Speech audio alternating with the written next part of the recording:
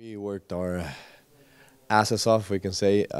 It was, nice defending, compact, and then when we had to go for counter, we went. So it was another phase of our game we experienced today, and nice that we won.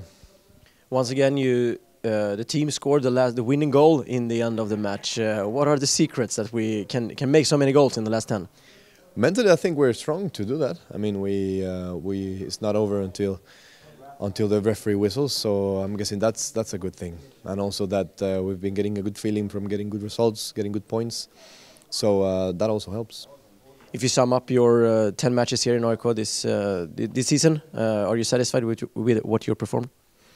Well, I wish I've worked my best. I've left my heart there in the pitch. So in that sense, yes, I'm glad I could go with a sense of a job well done for now. So hopefully the guys can take it from here until after the break.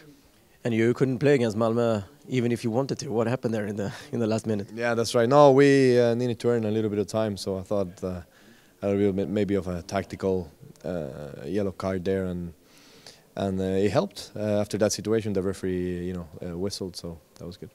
Finally, there were a big celebration for you from the fans, and also the flag that says we're all supporting Costa Rica this summer. What can you say to the AIK fans? It's heartwarming. I want to say that, thank you is not enough for them.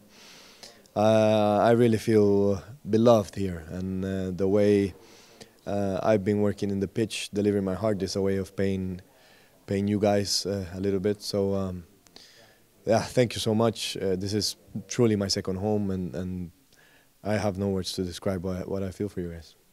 So thanks.